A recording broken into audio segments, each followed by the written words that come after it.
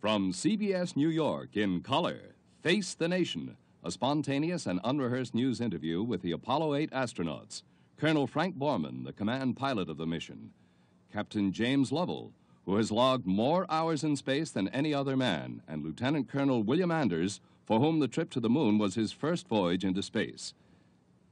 You three gentlemen were the first men to escape from the Earth, so to speak.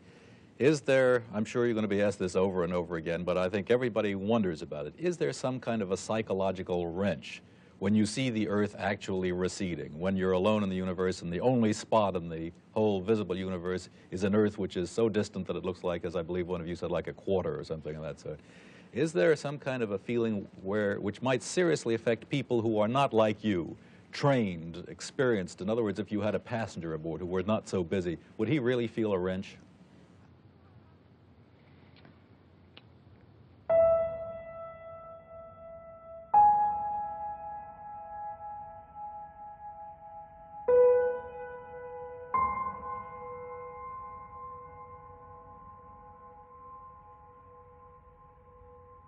Never thought a bit about what it might mean to people on Earth.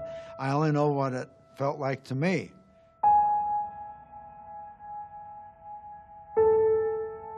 What they should have sent was poets, because I don't think we captured in its entirety the grandeur of what we had seen.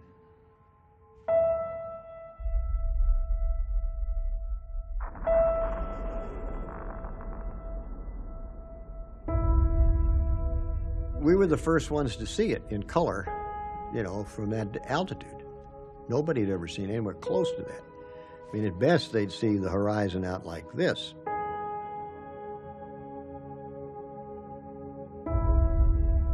You don't see cities, you don't see boundaries, you don't see countries, you don't see people. It looks like the place is uninhabited.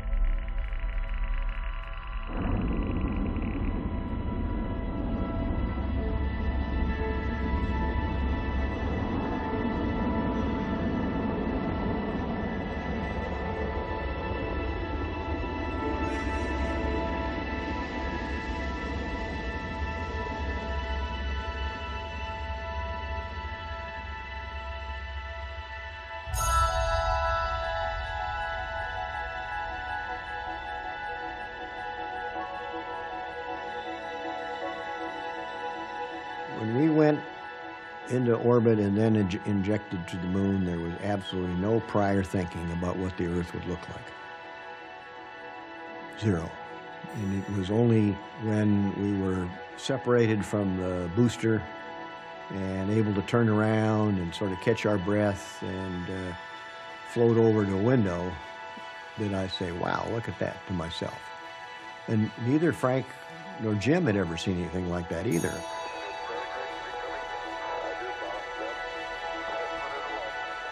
There isn't that much difference between the Earth and the orbit. It's only when you get into deeper space that you experience the total immersion in the heavens. The Earth was the only thing in the entire universe. Of all this inky black void, the Earth was there with a beautiful blue hue to it. The blue marble, that's what it looked like, a blue marble, a blue agate. I had trouble orienting myself because I didn't know which end was north, which end was up. And I worked my way down from the South Pole, Antarctica, and was able to identify continents and whatnot, and realized that, well, okay, that brown thing off to the right was the bulge of Africa. And then as things started popping out, I could see Florida and the tongue of the ocean down at the Bahamas, very blue. Well, I thought, oh my God, this is amazing.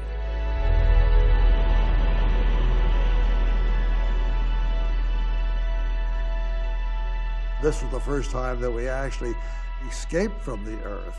And at that time, I suddenly realized that everything in life is relative. When you're in a room, your world revolves around those walls. When you're outside, then your world revolves around what your eye can see. And suddenly, when you're in a spacecraft, you think in terms of oceans, of islands.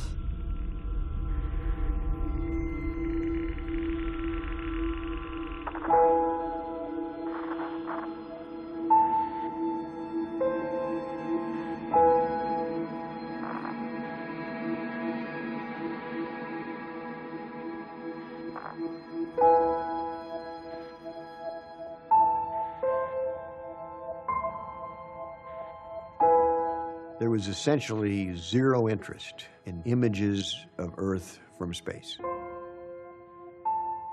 Nobody told me to take a picture of the Earth. I didn't think about it either. NASA interest was focused on the mission. And particularly Borman was kind of anti-photography. It was just one more thing to divert the crew to actually completing the mission, which was to go around the moon and get back alive.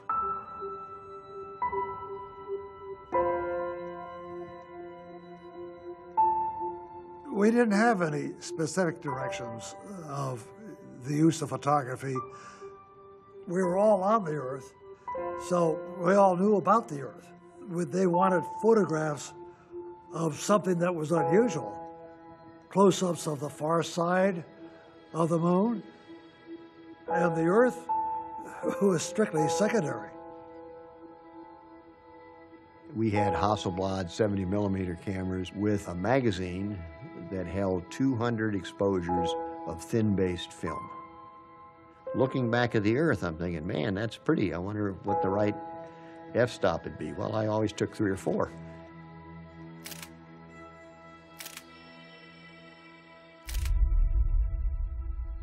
We had what today would be a very rudimentary TV system, a camera.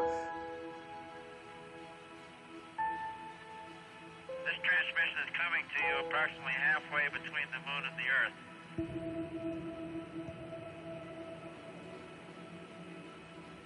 Well, we're all in very good shape.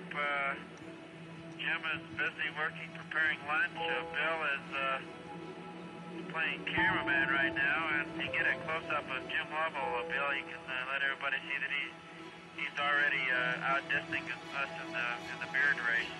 Jim has got quite a beard going already. Happy birthday, Mother. Okay, now we're coming up on the view. We really want you to see that's the view of the Earth. And if you'll break for just a minute, Bill's going to put on the large lens, so we'll be right back with you. Houston, we're now showing you a view of the Earth through the telephoto lens. You don't have a lens cover on there, do you? No, we checked that, as a matter of fact. There's a picture. It didn't work all that well at first, but eventually people on the ground were able to see something that resembled an illuminated sphere called the Earth, and it wasn't high definition by any means. And just hold her steady. It's really looking good. I was wrong on things at times, and I was terribly wrong on the television. I didn't even want to take a television camera with us. That was stupid on my part. The television brought back the realities of what we were doing to the American people, the people of the world. We've been 31 hours, about 20 minutes into flight. So we'll be signing off here and looking forward now, of course, till the day after tomorrow when we'll be just 60 miles away from the moon.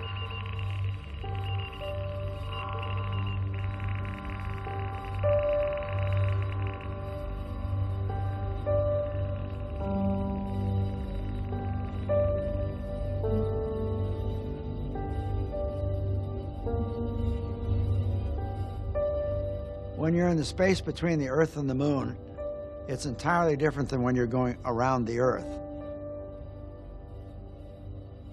Between the Earth and the Moon, as you look out one window, if the sun is in that quadrant, you see sun and it's light as day. You look out the other window, and it's pitch black, because that window is in the shadow of the spacecraft. The dark side was like a night without a moon on a high Arizona desert. The skies are enormously illuminated by stars, more stars than you can imagine.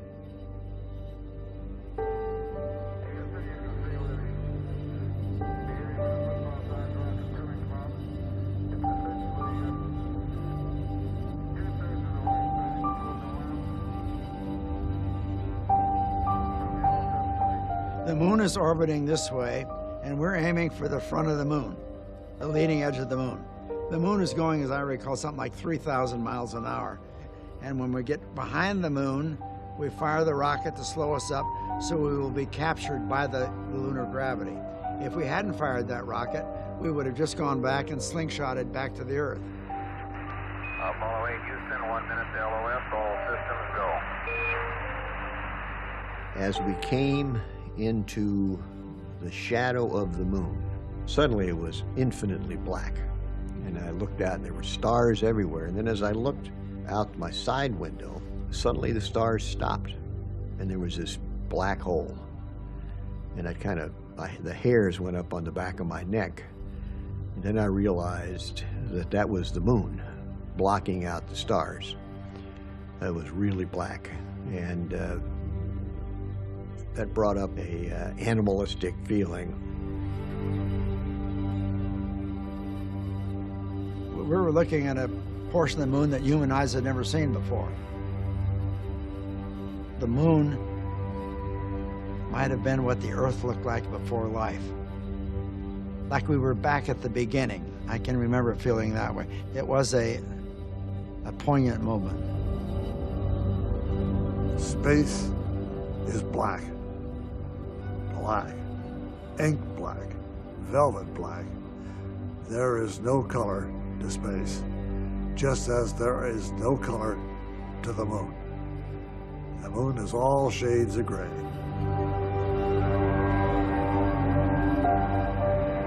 Bill Anders, Jim Lovell, and myself have spent the day before Christmas up here doing experiments, taking pictures, and firing our spacecraft engines to maneuver around. What we'll do now is follow the trail that we've been following all day and take you on through to a lunar sunset. The moon is a vast, lonely, forbidding type existence or expanse of nothing. It looks rather like clouds and clouds of pumice stone. And it certainly would not be a very inviting place to live or work. My job was to make sure the spacecraft kept running. And oh, by the way, if I had any time, I was the photographer as well. I was the guy stuck with the camera. It was a tangential job, and once I could show that the spacecraft was working well, my job was to take pictures of those craters. You know, it wasn't a Ansel Adams propose it just right, shades of gray. It was take the goddamn crater and move on to the next one.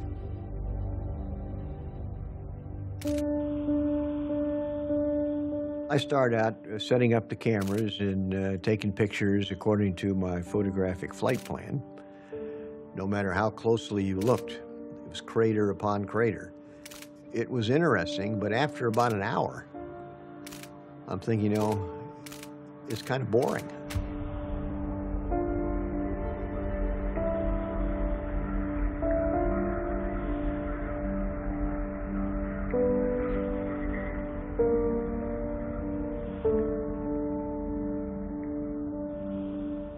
We've been spending all these revolutions looking at the moon. Then as we come around this non-inviting place, we look up and there's the Earth. It's 240,000 miles away. It was small enough you could cover it with your thumbnail. And everything we held dear, our families, our country, everything we had to do was back on that blue planet. That was a sense of how in the world could this little ball, exist in this vast universe of nothing. The fact that the lunar horizon was so ugly and stark, that amplified the beauty of the Earth. Wow, that's pretty. Hand me a roll of color quick. Oh man, that's great. Where is it? Quick. We were all awestruck by the difference, the beauty of the Earth and its color against the blackness of space. Oh, that's a beautiful shot.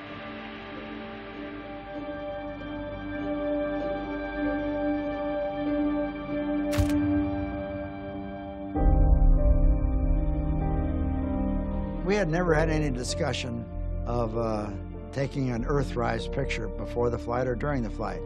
And yet when we came over the moon on this flight, we looked up and there was this beautiful blue ball in the background. It all struck us immediately. Get that picture. This is the best picture we've got of the whole flight.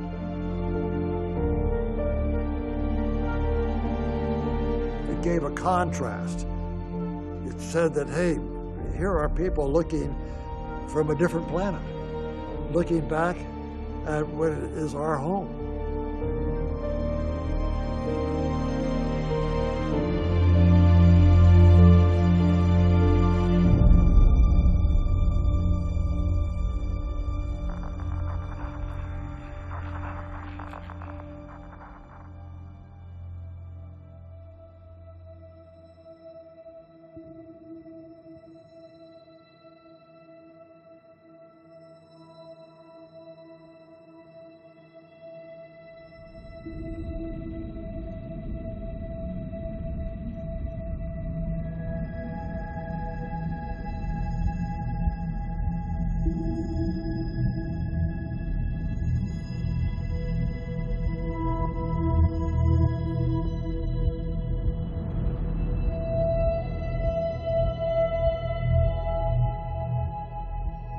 When I looked at the Earth on the way back and had time to be a little more contemplative, it underscored and got me thinking, really for the first time, we're just a small piece of an almost infinite universe.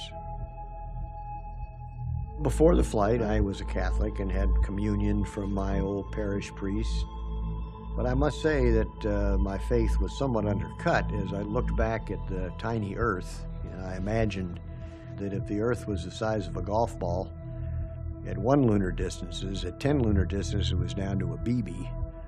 And 100 lunar distances, where it's hardly going anywhere in space, it's like a grain of sand. I got to thinking, is that really the center of the universe?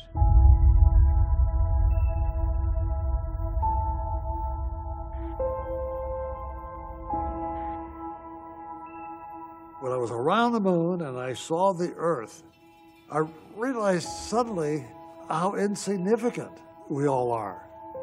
Just tucked away in space around a rather normal star, the sun. Probably just one of millions of stars in the universe. I personally thought that everybody would like to have that view, as we did, to see the Earth as it really is.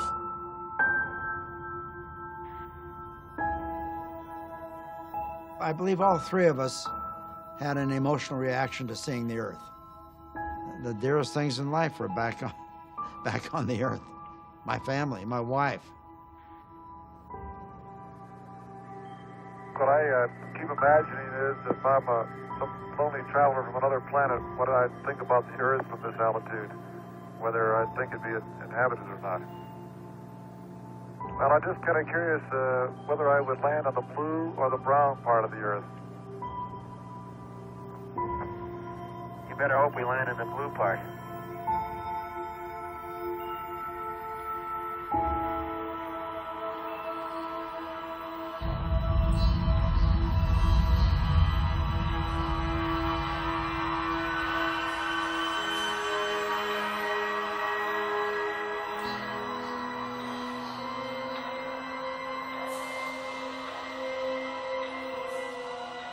The target for the reentry was something like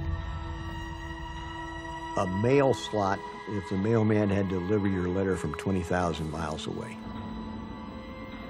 If we were too steep, we'd burn up. And if we were too shallow, we'd skip out, like skipping a stone on water. It always reminded me of like flying inside of a neon tube. It was so bright, and every once in a while you'd see chunks of the heat shield go flying by.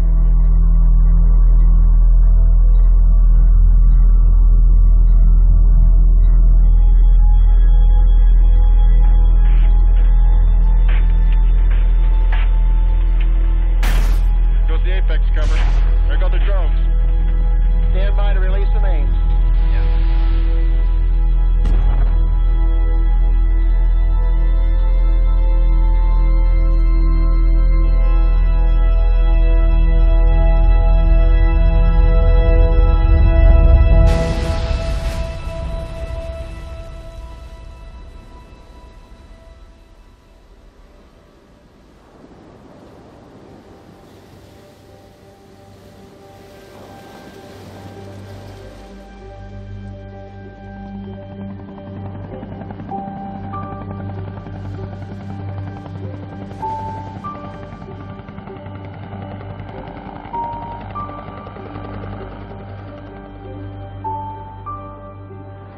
I really don't know what I can say in a situation like this. We're very grateful for your participation. You stayed out here over Christmas.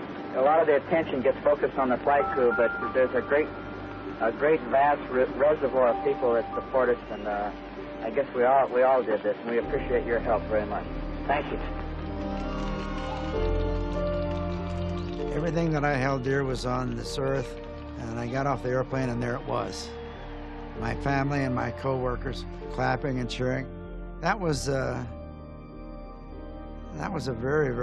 probably the most emotional part of the flight for me is the homecoming. People were going nuts, but just getting home was a rewarding experience. There was a sense of accomplishment, a sense of euphoria that we actually did it, and it's completed. And just think, we were there, and now we're back again. We always somehow could not help knowing the enormity of what we did. I knew that with NASA, that everybody was elated, and I was too. But the accolades that suddenly came to us, it was much greater than at least I expected.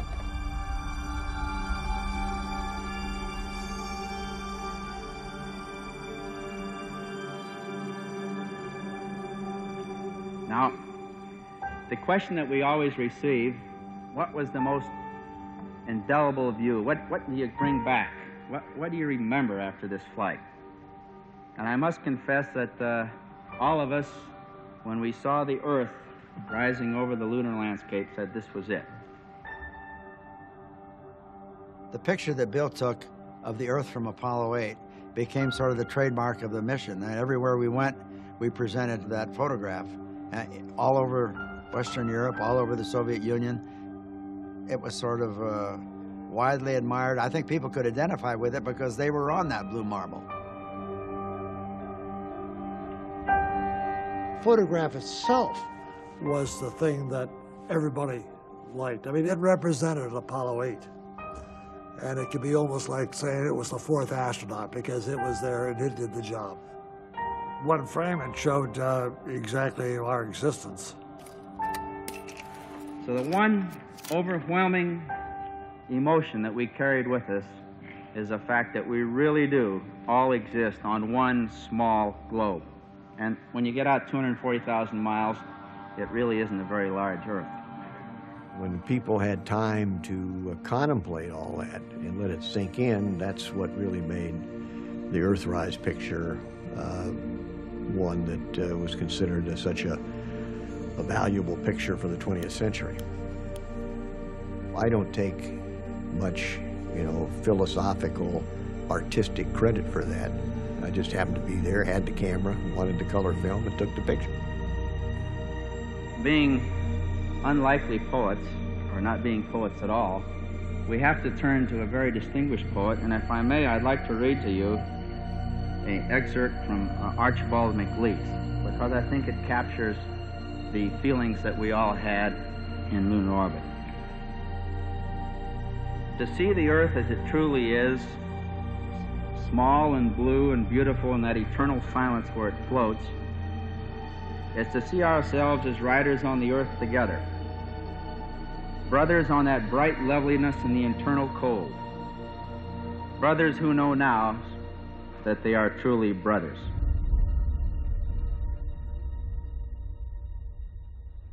Gentlemen, since you've now established yourselves by your own admission as philosophers, I'd like to ask you a kind of a philosophical question. Do you think it's changed something in you? I notice, for example, you always refer now to the good Earth. You're hardly able to say Earth without saying good Earth, as though you'd gotten some new affection for this ball. I don't think it's changed anything in me, but it certainly has amplified a feeling, basic feeling that I've had for many years about the Earth. I think it first started when Jim and I flew in Gemini, and you realize that these boundaries we have are really artificial ones. Well, you mentioned about, the Earth receding, and that feeling of mine that perhaps we wouldn't get back there, which of course would be natural, if you can only transform that into everybody on the Earth, that they really don't understand and realize what you have here until you leave it. I may be naive, but I think that we will eventually, through the space program and through this space exploration of away from the Earth and away from the totally nationalistic interests, we may in some way develop a closer relationship here among the people. I firmly believe that.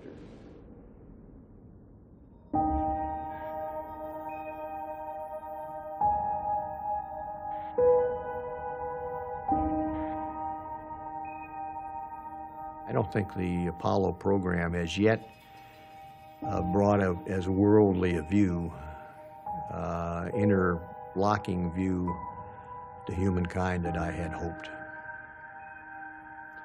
And even today, when I hear people chanting that we ought to go on to Mars, I'm thinking, well, why don't we get our act together here on Earth first and go to Mars as human beings, not as jingoistic Americans or Chinese or Russians or Indians. Let's just do it as human beings.